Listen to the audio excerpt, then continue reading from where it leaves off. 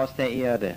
Eine Vorstellung, die vielen Angst und Schrecken einjagt, beschwört jedoch Bilder der Verwüstung und Panik. Im Frühjahr 1970 brach der Ätna auf Sizilien nach einem nächtlichen Erdbeben erneut aus. Stündlich wurden etwa 300.000 Kubikmeter Glut und Gas ausgeschüttet. Zu der Reise habe ich mich nur zögernd entschließen können. Sie wurde jedoch zu den eindrucksvollsten Erlebnissen, die ich je hatte. Der Ätna ist der größte und höchste Vulkan Europas. Die Sizilianer nannten ihn Monte Bello. Sie wissen, dass der Gigant, der ihnen in gleicher Weise fruchtbaren Boden und Schrecken geschenkt hat, nicht nur ein Monte, sondern ein Montagna, ein Riesenberg, ein Gebirge ist.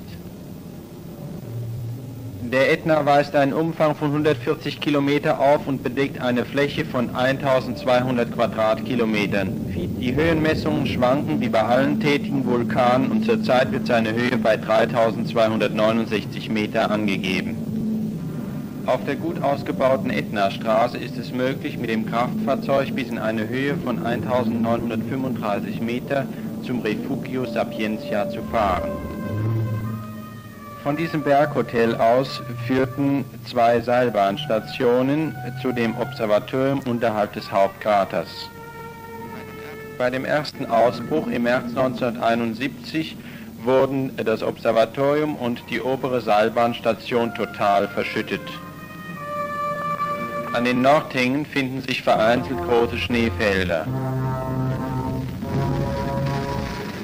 In einer fast einstündigen, beschwerlichen Fahrt bringt uns der Jeep hinauf zum Hauptkegel.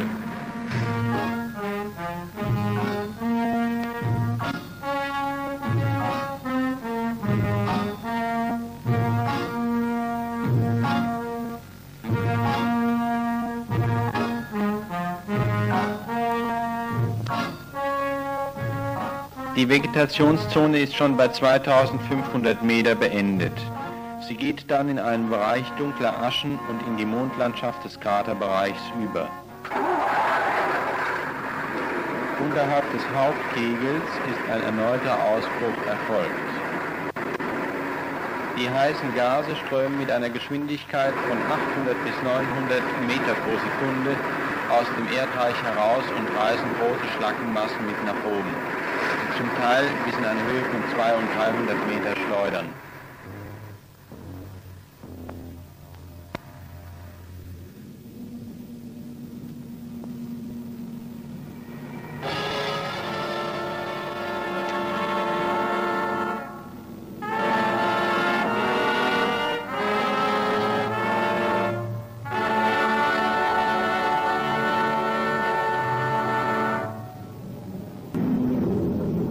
Durch die Ausdünstungen und die schwefelhaltigen Dämpfe der noch nicht ganz erkalteten Lava, über die wir gehen, wird das Atmen zu einer Qual.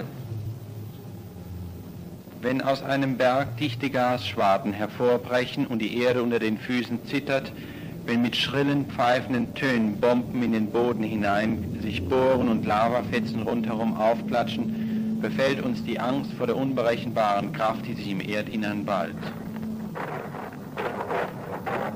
Der Anblick solch elementarer Kraft übt jedoch eine Faszination aus, der man sich schwerlich entziehen kann. Man kann heute mit Sicherheit sagen, dass der Vulkanismus durch das Entweichen der im Magma in dem Schmelzfluss der Tiefe gelösten Gase verursacht wird.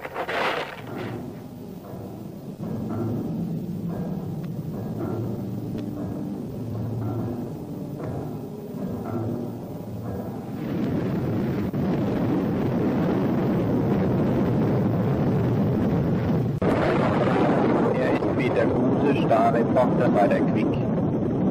Sein Presseausweis eröffnete später alle Polizeibarrieren.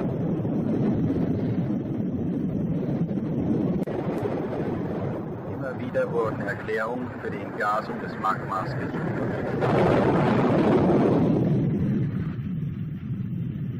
Man folgerte etwa so: wo Feuer ist, muss etwas brennen, wobei Rauch und Asche entstehen. Diese sinnfällige Erklärung hat sich so eingebürgert, dass man heute noch von vulkanischen Rauchfahnen und vom Aschenregen spricht, obwohl es sich weder um Rauch noch um Aschen handelt, sondern um Ausbruchswolken, die im Wesentlichen aus Wasserdampf bestehen.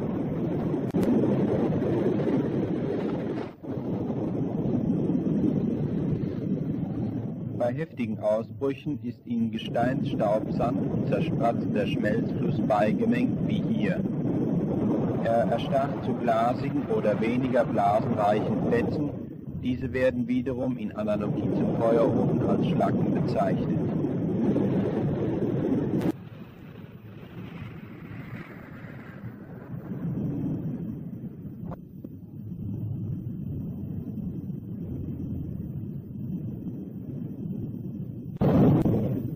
Professor Tarziev ist einer der berühmtesten Vulkanologen. Er und seine Mitarbeiter führen ständige Messungen bei den derzeitigen Ausbrüchen aus. Das aus der Tiefe aufsteigende Gas reißt das Magma mit.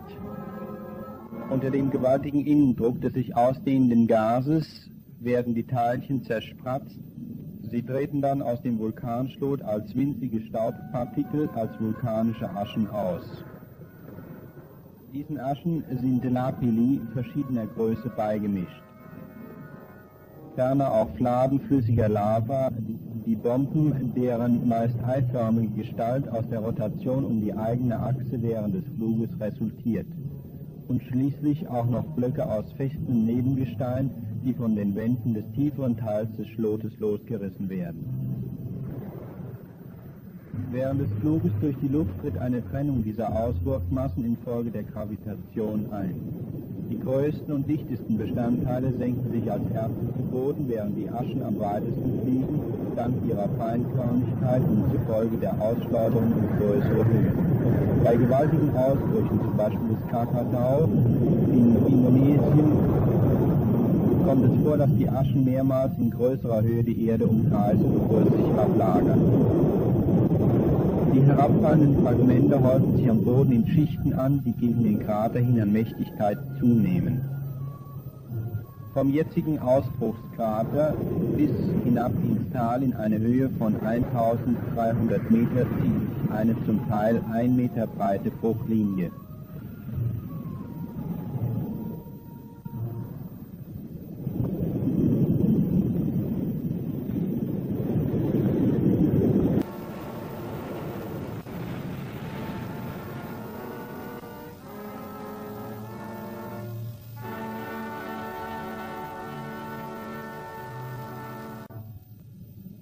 In einem Birkenwäldchen in einer Talsenke ist das Ende dieses Bruches.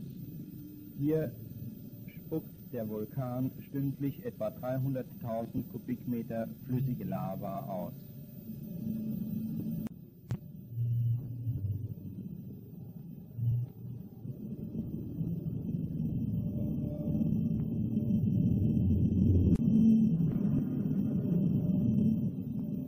In mächtigem, breiten, sich verzweigenden Strom fließt das flüssige Gestein in einer Geschwindigkeit von 5 Meter pro Sekunde aus den Nebenkratern ab.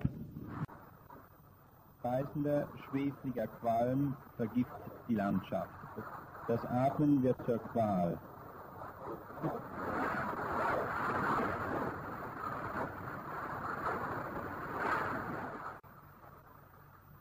Bei der Austrittsöffnung ist die Lava bereits erkaltet. Darunter befindet sich eine Strömungsröhre, in der sich das brodelnde Gestein entlang schiebt.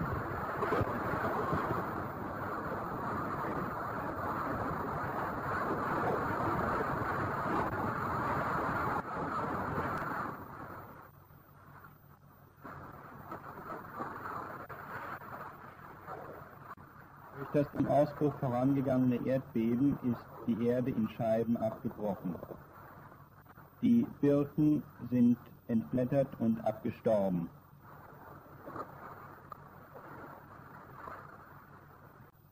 Unterhalb dieses kleinen Wäldchens befindet sich der Hauptkrater. Mit ohrenbetäubendem Lärm schießt die Glut in einem Sturzbach von 5 Metern in die Tiefe. Der Lavastrom hat hier eine Geschwindigkeit von fast 5 Metern pro Sekunde.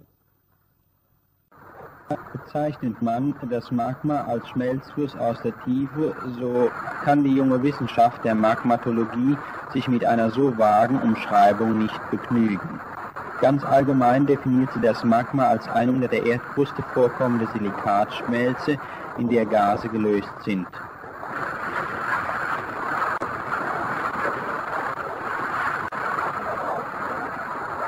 Es gibt jedoch viele Arten von Magma, die sich nach ihrem Vorkommen, ihrer Zusammensetzung und ihrem Gehalt stark voneinander unterscheiden. Über die chemischen Zusammensetzungen der Magmen geben uns die aus ihnen erstarrten Laven und die vulkanischen Gase Auskunft.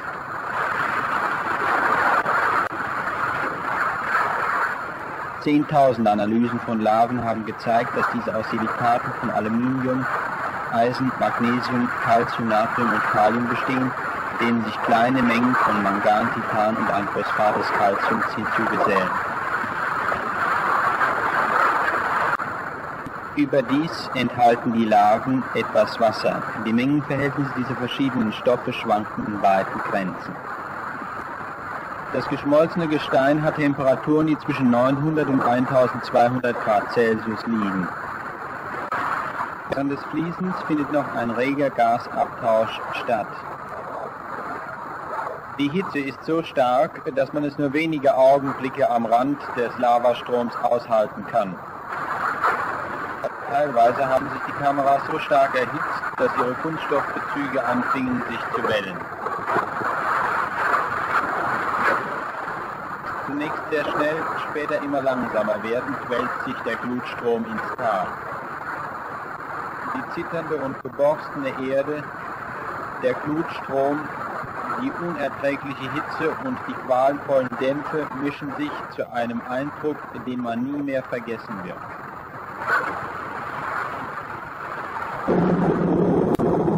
Wir passieren die zahllosen Polizeisperren. Die Dramatik der Ereignisse und die menschlichen Schicksale werden in Italien zu einem Spektakel. Das Fernsehen hat seine Kameras aufgebaut und eine vieltausendköpfige Menschenmenge begibt sich an den Ort, an dem die erste menschliche Behausung dem Lavastrom zum Opfer wird.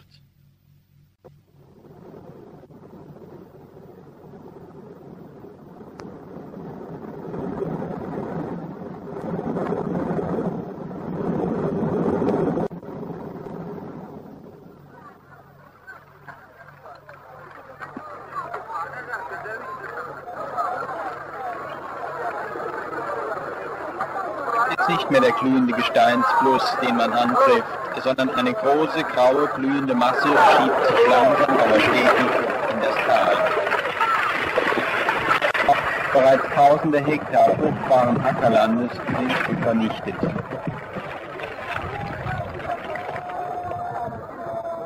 Im ausgetrockneten Bett des Kubania-Baches poltern die großen Gesteinsbrocken ununterbrochen talwärts. Die Bewohner des kleinen Bauernhauses wissen, dass ihr Haus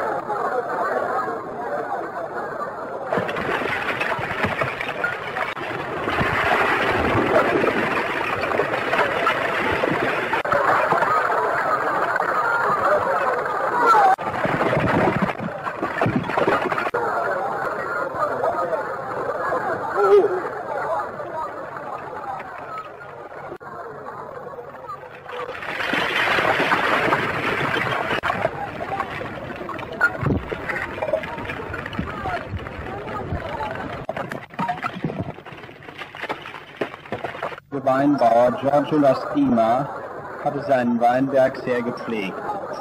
Jetzt trampeln die italienischen Besucher, die heute am Himmelfahrtstag das Ereignis bestaunen wollen, alles nieder. Unaufhaltsam schiebt sich der Lavaberg vor. Polternd krachen die glühenden Brocken die Halde hinunter. Und das Gestein ist dann oft noch so heiß, dass es plastisch auseinanderfällt. Immer näher schiebt sich die Glut auf die Brücke zu. Inzwischen sind 2 Stunden vergangen.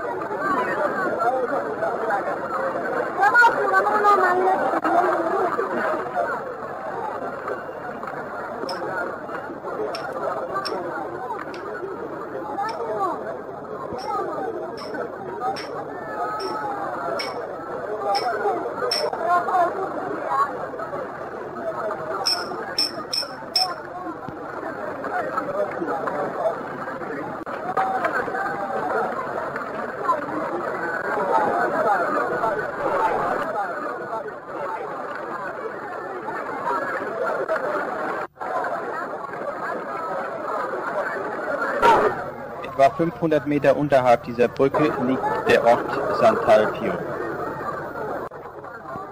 Der Bürgermeister des Ortes kämpft mit Worten gegen die Lava. Er will die 2000 Seelen seiner am Fuß des Ethna liegenden Gemeinde beruhigen. Sicher, sagt er, die Gefahr existiert, aber sie ist meiner Meinung nach nicht ernst. Wir kennen unser Land gut, die Gräben und die Täler. Wenn die Flut wie bisher weiterfließt, wird unser Land verschont bleiben. Das ist eine kleine Brücke gegen die unendlichen Kräfte, die in einem solchen Fluss innewohnen.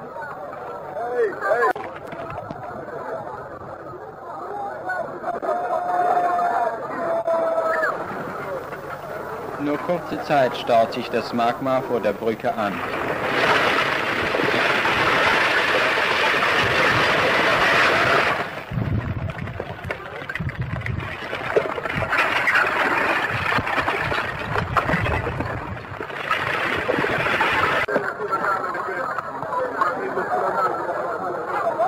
Während sich der Brückenbögen zögernd mit feuriger Glut füllt, überfließt feuriges Gestein die Fahrbahn.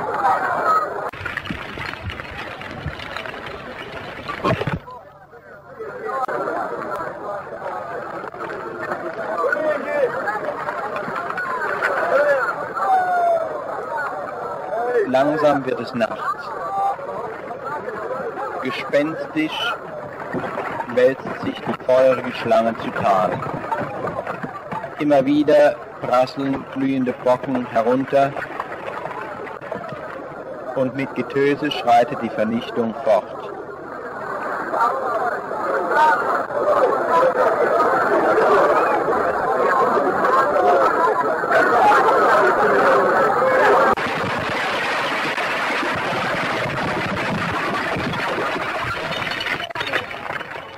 ...24 Stunden später ragt über das Tal ein 15 Meter hoher Schlackenkegel. Unterhalb der Brücke war ein kleiner Talkessel. Auch er ist voll ausgefüllt. Langsam schiebt sich die Lava auf die zweite Brücke zu.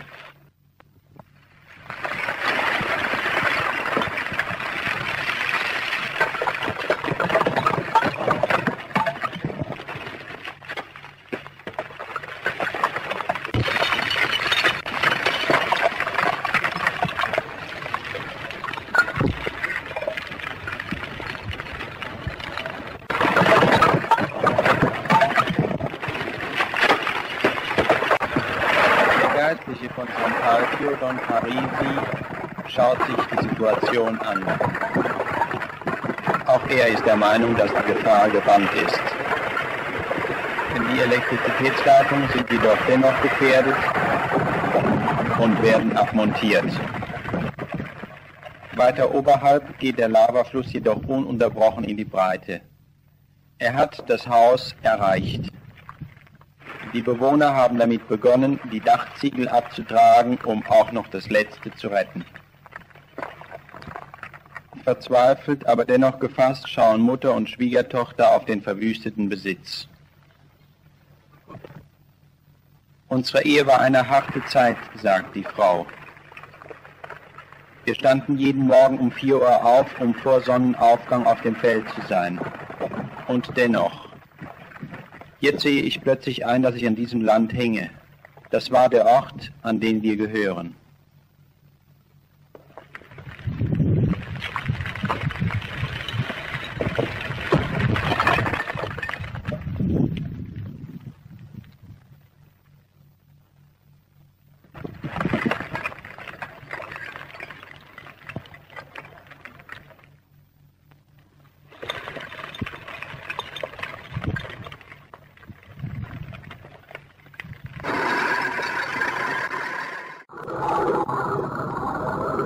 Mit einer Sportmaschine kann man den Lavafluss besser überschauen. In wechselnder Formation hat er aus dem Tal hervorbrechend das fruchtbare Weinbaugebiet überschwemmt. Er hat Grundbesitz vernichtet, Existenzen bedroht, aber keine Katastrophe beschworen.